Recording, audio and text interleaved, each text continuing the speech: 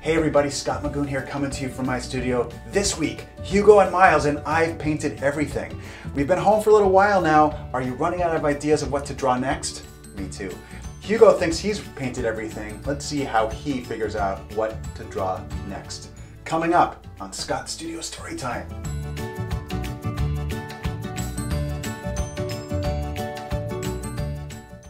This week's book is Hugo and Miles and I've Painted Everything by Scott Magoon. What happens when a very creative artist runs out of ideas to paint? As in, he's painted everything. Well, we're going to find out as little Hugo goes to Paris to find inspiration with his friend Miles, where he learns to see things very differently. It's Hugo and Miles and I've Painted Everything by Scott Magoon. In the small city of Cornville, there lived a very creative artist named Hugo. One afternoon, he just finished a painting. "That's it," he said proudly as he finished it. "I've painted everything." But something was wrong. Hugo looked over his hundreds of paintings. "I painted this and that and those and him and her, here, there, and everywhere, but oh no, I've run out of ideas." Do we ever feel that way, like we've painted everything, like we don't know what to paint next because we painted so much? That's how Hugo feels. So he went to meet his best friend Miles for help. They ordered the usual, peanut butter burgers. "I have nothing to do," sighed Hugo, "because I've painted everything." "Hugo, you are in an elefunk," said Miles. "I'll tell you what, I have very important business in Paris this week as I test one of my inventions. Come with me. You might be inspired to paint something new." "I don't know, Miles," said Hugo. "It's so far away, I'm not sure." "Nonsense. Whenever I go on a trip," said Miles, "I think of new things as I see sights I've never seen. You will too. Trust me." So they flew to Paris. They spent days exploring the whole city. In the top left, that's the Notre Dame Cathedral. In the lower left, that's the Champs-Élysées and the Arc de Triomphe, where the little bear sang, "Zut alors!" which means, "Oh my goodness." And there they are on the merry-go-round in front of Sacré-Cœur. They went to a huge art museum called the Louvre. "I've never painted that big," exclaimed Hugo. "What if I did? Then your painting would be Hugo-mungus." Said Hugo. They had a picnic. "What if I painted with just one color?" asked Hugo. "Then you would be Hugo," said Miles. Said Hugo. They went to the Musée d'Orsay. "What if I painted an impression of how I felt? Then you'd be Van Hugo." Said Hugo. This is kind of a pun on Van Gogh's name. Van Gogh was a famous Impressionist painter. And on the last evening before their last day in Paris, they sat to talk. "What if I painted with light?" "Hugo," Miles said. "Oh, Miles, this has been a fun trip, but I'm afraid I still don't know what to paint." "Only one thing left to do," said Miles. "Go up the Eiffel Tower." The next morning, when they reached the top of the tower, their view of everything changed. Because they were so high up, the city looked entirely different than it had over the past few days. "Amazing structure," says Miles. "Wow, Paris looks so different from up here," says Hugo. "Tons to draw." Suddenly, Hugo looked up and exclaimed, "I've got an idea!" "Miles, we've got to go home," shouted Hugo. "But Hugo, no, come on, back to Cornville." They go down the stairs. They take a flight back. "What is it? What is your idea?" asked Miles. "It's been right in front of my trunk all along," Hugo replied. "I painted this and that and those and him and her and it, here, there, and everywhere. But not from up here." Miles gasped. "Wow, Cornville looks so different." "Yes," exclaimed Hugo. "See, I thought I painted everything, but I haven't. My idea is that I can paint everything all over again, only differently." So by Hugo going up and looking at his town from a different place, it looked different to him, which gave him ideas of new things to draw. from here above or here below. I can use one color, paint an impression, or use light instead of paint as he paints on his computer. I can change the size so that my canvas is Hugo-mongous or even very small. And if you look closer, you can see Hugo holding a very small painting. Miles, if I just change the way I look at things, I'll never run out of ideas, said Hugo. And he never did. The end. I hope you like that. What do you say we try a drawing right now, kind of like Hugo did? He's drawing upside down at the end. Remember? He's drawing that bowl of fruit as he's standing on his head. We don't have to stand on our head, but what if we draw something once and then turn it upside down and draw it again? That might give us another idea. So in fact, we haven't drawn everything, haven't painted everything. Do you want to join me? Okay. We're going to need a piece of paper, and you at home can use a pencil or a marker, whatever you would like. I just happen to have a huge pad of paper here. You don't necessarily need it, this to be this big. Just a piece of paper is fine. All right, we're going to draw the same thing twice, but that same thing twice is going to be part of one big drawing. Let me show you what I mean. We're going to take our piece of paper, hold it like this, okay? Dan, am I in the shot pretty well? Yes, you are. Okay, thanks, my cameraman, Dan. Thank you, Dan. We're going to draw a line pretty much right down the middle like this. Okay, can you do that? I know you can. Great. Now we're gonna draw a nice scene of this little girl as she's put a vase of flowers on the table. Okay, it's gonna be a nice springy drawing, just in time for springtime. Okay, so to do that, we're gonna draw a nice little vase or a pot of flowers for her to give the viewer. And to do that, we're gonna draw a nice little like U shape down here at the center, bottom center, kind of like this. You see what I'm saying? Like a little U shape there? Good. Now we're gonna draw the bottom part of the vase. It's gonna be a slight curve, just like this. Got it? Okay. And we're gonna draw another curve like this. Okay. So it should kind of look like a little flower pot down here at the bottom. Okay, good. You got that so far? All right.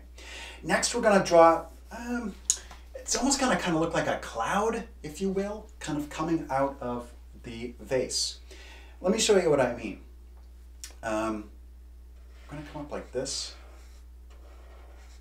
with some spiky things like this and some nice arcs like that, right? Just like this. You can make up yours as you go along, but something that kind of looks like that. Can you do that? Totally, you totally can. Okay. Next, we're going to add some flowers in here that match up with this outer line that we've made, okay? And we're going to have a nice little organized looking arrangement that our character is going to present to the viewer. So watch this. I'm going to do this. I'm going to make like a little flower out of that shape like there, right? I'm going to make a flower kind of coming out from there, from that shape. This one, maybe we can do this where we've got this happening. See what I'm doing there? Maybe this one is like a little bit of a rose that hasn't fully bloomed yet, right? We've got some leaves coming out here like this, right? Here we can do like, fill that in a little bit. This one we can do this, right? Here we've got maybe a stem kind of coming down, right? Leaves happening. Right, how are we looking, Dan? Looking good. All right. How's yours looking? I'm sure it's beautiful. I'm sure it's lovely. We can add some leaves kind of coming off the top like this if you want. Off the sides like that. So the idea is that we've got a nice little arrangement, a little pot of flowers going here, okay? Connect those a little bit like that. Nice? Good, okay. We can also add like a nice little pattern. You can make it a polka dot pot. You can make it stripes. I think I might make it stripey like this. Right? Make some nice stripes on it. Decorate it however you want. We can add color later if you want. Well, now it's kind of looking more like a basket, but that's okay. That's all right. Good, right? Okay. We're going to start the second part of the drawing now, and this is the upside down part. This is going to be really cool. We're going to use this same shape that we started earlier, right? And we're gonna turn it upside down.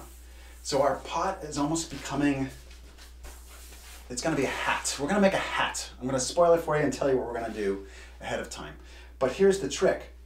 We're gonna draw it upside down first and then we're gonna flip it back over, okay? Just to make it a little bit easier. Let's do the same shape that we did before, but see, it kind of looks like a hat now.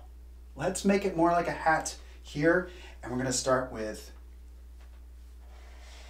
the same shape that we did before, right? Like a little U shape. Make sure you don't come up too close to this line, and you have plenty of space here, okay? And just like before, we're gonna make a little curved line there, and maybe come up just a little bit more, a curved line here like this, okay? Right, you got that? Okay. Now here's the trick. We're gonna flip it back over like this, and we're gonna make a hat out of this, okay? And we're gonna draw a little face here. But first, let's do the face. We've got the top part of the hat, and we're gonna come underneath like this and make a nice U shape like this, nice circular U shape. That's gonna be our face of our girl, okay? And let's draw the hat out like this. Okay, it's like a big U that kind of comes off the side like that. And another big U, you want to line it up kind of with the bottom line of the brim. Kind of comes out like this, okay? Good?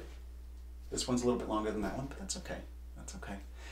And we're gonna add some facial features now. We're gonna add some eyes, some nice circles, like this, right? We'll do a little nose. I'm gonna come down with a line like this and then a little C shape like that. See? Good. And a smile, which is another C shape like this. And let's have her looking up like she's giving these flowers to somebody, right? We'll give her some eyelashes too, this. We can give her some hair as well. Let's see, the hair can kind of come down like this. Just some squiggles, kind of come down from the corner like that. You can make the hair however you like. This is just how I'm gonna do the hair. And maybe some hair like this, right? Good. We can give her a little neck if we like this. Just another U shape right at the bottom of her chin. And then we're gonna connect it right like this. So it's coming down right to this line. That's gonna be like our tabletop, right? Can you see that? Good, good. And I'm gonna decorate the hat just like I did the pot because I want to connect those two visually to remind myself, oh yeah, I started this whole drawing doing the same shape, just turning it upside down. Right? So it's kind of like a striped hat or a plaid hat, right? What do you think, Dan? It looks good. Thanks. All right.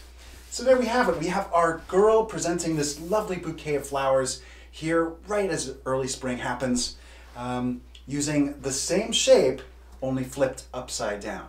So remember, anytime you can't think of what to draw next, take something you like, flip it upside down, and start drawing something new from it. I hope you like that. I'd love to see your drawings. Send them in to me using the information on your screen right now. And share your drawings with us. We'd love to see them. I'd love to feature your drawings on an upcoming episode. There are some really great and creative activities around Hugo and Miles that I've posted on my website. I'm also going to post a link to the show notes so you can get to them from there. One is from Pop Goes the Page, and the other one is from the Off the Shelf blog, and both have some really fun activities that you can take a look at. Check them out. Now it's time to answer your questions. Thank you for sending them in. The first question comes from the Brown family. They saw the episode last week about the beluga whale in Breathe, and they wondered, hey, how do whales sleep? It's a great question. Whales are not fish, so they have to come to the surface and get air, just like we do when we swim. But they have to stay awake all night, I guess, to breathe and sleep. So half of their brain is asleep and half of their brain is awake, and it's that sort of special awake asleep state that they can go in that allows them to do both, to both breathe and sleep. Very interesting. Thank you for your question, Brown family. Our second question comes from Piper, and she writes with a question, have I ever done a dinosaur book? I haven't done a dinosaur book yet. I think that would be a really fun one to do. The closest dinosaur book that I have done is probably A.W. Flaherty's book, The Luck of the Loch Ness Monster. A lot of people think if the Loch Ness Monster was real, it kind of looked like a plesiosaur, which was a kind of dinosaur. So if you see that book, that's probably the closest I've done to a dinosaur book. Thanks for your question. And in the spirit of sharing, let's share your drawings that you guys have sent on to me. They are incredible. They're all awesome. Let's take a look. I think you'll like them. Here are a couple of them. Love this one. One family sent in these 3 drawings that they did together, and I just like seeing how 3 different artists interpret the one scene. Great job. Thanks, guys, for sending that in. Here's one. I love the blue line work here. Really lovely and really aquatic and watery looking. Great job. Thank you for sending that drawing in. I really appreciate that. Keep them coming. Here we've got another whale drawing, and I think a in progress drawing there on the left. Great job, guys. Thanks for sending those in. Love it. 2 more whale drawings from this family. Again, you can see how 2 different artists approach the same drawing. I love that. Really interesting to see. And I like the extra addition of the fish too. Great job. Here's a drawing in progress of Bigfoot from our first episode. Looking great. Love the huge eyes. The big mouth is coming into shape as well. Also like that there's a little snack time available too for hungry artists as they create. Excellent work. Thank you for sending that in. And here we got another beautiful whale drawing using beautiful color on a smaller piece of paper. Really, really well done. Thank you so much for sending in these drawings, everybody. Please share your drawing from this week or any drawings you want to share with us. I'd be happy to show them on the show with our viewers. That's all the time we have for this week. Please like and subscribe. Ring that notification bell. It lets me know you're out there. You can find all of my Scott Studio story times and much more about my books on my website at scottmagoon.com. We're going to try to do new episodes every Wednesday. I hope you'll tune in and tell all your friends about our show. We really love your support, and we're glad to know that you're out there. So please be in touch. That's all for now. I'll see you next time from Scott Studio Storytime. In the meantime, stay safe, healthy, wash those hands. Stay safe, everybody. So long for now.